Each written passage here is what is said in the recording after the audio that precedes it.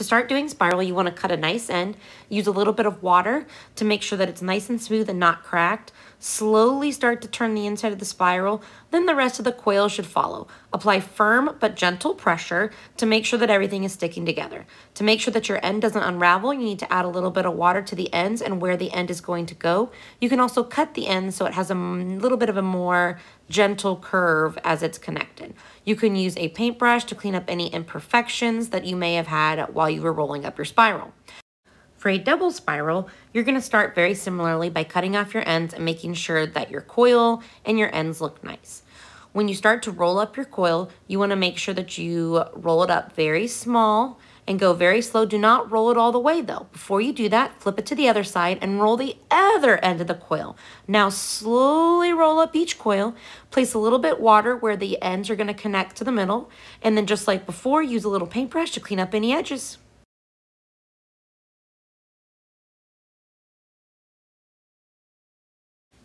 For arches, you're going to want to start with your center arch. So make sure that you have two nice ends. You can use a little bit of water to make sure the ends are nice. And you're going to form whatever archway you want. It can be a small arch, it can be a big arch. On your second arch, you're going to do the same thing. Have a nice end, and then you're going to use the middle arch to measure how big your second arch should be. To adhere the two arches to each other, you're going to use a little bit of water, kind of mush it around a little bit to make that slip, and then smush them together with gentle but firm pressure. On your last arch, or really however many you want to do, make sure again that you're measuring, you're using that water to adhere, and then when you're happy with your arch, you want to make a cut across all the different arches. In this case, there's 6 different ends of the arch, and then clean anything up with a paintbrush or tools and a little bit of water.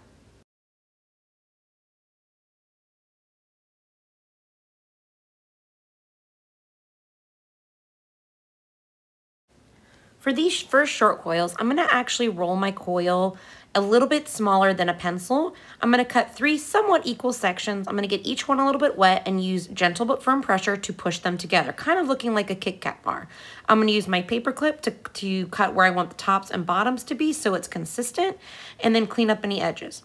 On this thicker one, I want you guys to see that you don't just have to use the short coils to form a rectangle or a square.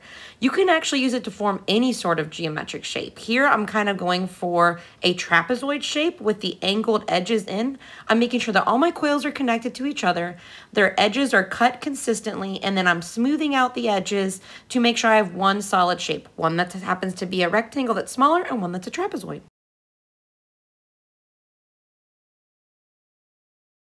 For donuts, you're going to start with a sphere that you roll in your hands, and you're going to use a pencil or maybe the end of a paintbrush to poke a little hole. Do not put the hole all the way through. We need to make sure that we still have a back part that is intact, because that's how we're going to make sure that these bowls are nice and practical.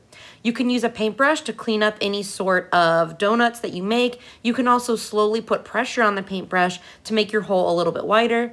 You also have the option of smushing your donut to make it a little bit thinner and not so rounded before you put the hole through. Just again, please make sure if you're doing donuts that the back of the donut is still intact so that we can make a nice bowl. When you grab a coil from your coil factory, don't forget to cut off the yucky end and make sure that it looks nice. If you see any imperfections, go ahead and clean them up. For fold, you really are just going to be working sort of like a zigzag. You want to make sure that when you're doing the folds that you are taking into account that you're measuring. I kind of used my knuckle there to measure how far I want it to go back and forth and back and forth. You'll also notice that I'm putting water in between the layers. That's to make sure that the coil itself stays connected to the different coil layers. I'm also going through and cleaning up any imperfections. You also do have the option with the folds, or I like to call them zigzags, to make your coil a little bit smaller than a pencil. Just beware, it does get more fragile here, but this can help you make a little baby fold that can go on a smaller part of your project so you don't have such a huge, ginormous fold.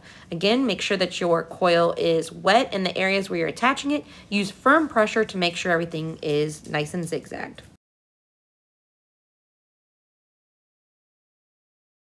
For twist, you're going to actually want to start off with coils that are smaller than a pencil, and that's because you're basically make something that's going to be about the size of a pencil.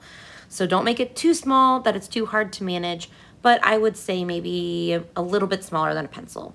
You're going to take two 2 coils and you're gonna smush them together, and you wanna make sure that you have water on the twist so that wherever you twist it adheres. Now this is some slow motion for you. One hand is twisting towards my body, one hand is twisting away from my body.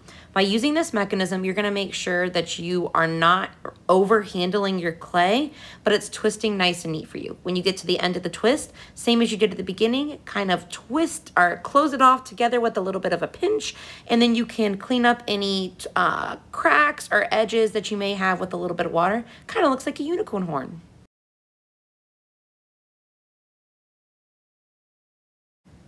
Braids is the hardest of all the techniques. Just know that you're probably gonna mess it up on your first or maybe even your second time. I purposely mess up in this video to show you how you could possibly save it. Start by rolling your coils thinner than a pencil. Don't make them too thin that they're stringy, but a nice thinness. You wanna make sure that all 3 strands that you're gonna use are similar in thickness, just like if you were braiding hair or braiding yarn. You're gonna start by smashing the pieces together. Yeah, I know that's ugly. It's just to make sure they're connected.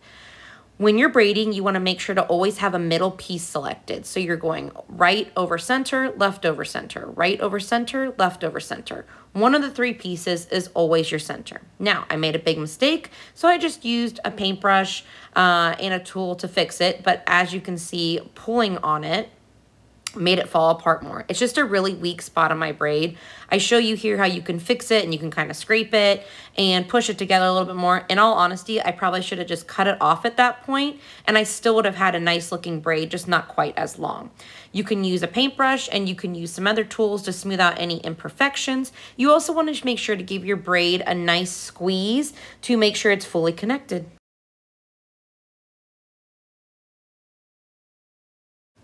Spheres are one of the most widely used forms in coil built projects. The first thing you can do is you can make some small spheres.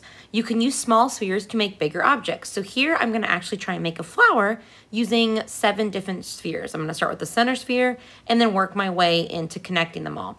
Remember, when you're adhering things to other things, you need to make sure to put a little bit of water on the object and on the object you're adhering and the object that it is adhering to. You want to make sure to apply gentle but firm pressure to make sure that everything is nice and connected. Ta-da! You can also make spheres that are flattened. So you just kind of take your finger and smash it. Now, that was a really yucky flattened smear. It was very cracky. So I want to make sure to add a little bit more water and smooth it out with the edges. And that's a much looking better, kind of, if you want to call it like a disc. It kind of looks like a peppermint or a butterscotch. Lastly, you can take spheres and you can just cut them in half. Those are called half spheres. They allow you to have volume on one side and a flat side on the other side. Duh, right?